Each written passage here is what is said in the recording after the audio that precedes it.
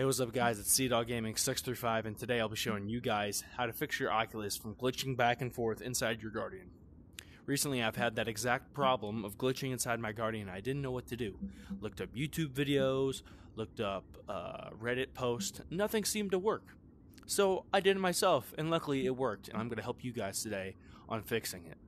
So, if you're like me and you were glitching inside your Guardian, you really kind of freak out, and the first thing I thought of was restart. Restart didn't work. So, what I did was go to my settings. Once I'm in my settings, I noticed that I was glitching inside the Guardian, so I thought, let's click on Guardian. Now, I move around and change my Guardian every now and then, so I end up clicking Clear Guardian. So once you hit Clear, you're going to want to click Clear again, and immediately it's going to make you draw a new Guardian. It's going to forget every Guardian that you've ever made, and this seemed to work amazingly. And then another thing I did that also helped was if you go to experimental, if you've ever done a room setup, also hit clear for your room setup, and that will also help. So that is the one way that I've figured out how to fix my Oculus, and I hope I helped you guys fix yours.